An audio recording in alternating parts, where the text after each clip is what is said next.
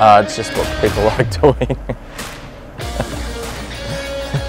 No, it's a lifestyle club because we sell so many BT50s to people that want to go camping. It's part of what they do on weekends now. They want to go up the beach, they want to go, you know, stay overnight somewhere. They can't go anywhere else anymore at the moment. So, and it's amazing what Queensland has. You know, where we are, Caboolture, we have Bribie Island, we've got beaches, we've got bush, but this is only an hour and a half from where we sell the cars. So people want to come out and see what their cars can do in their own backyard sort of thing. So that's why we set it up.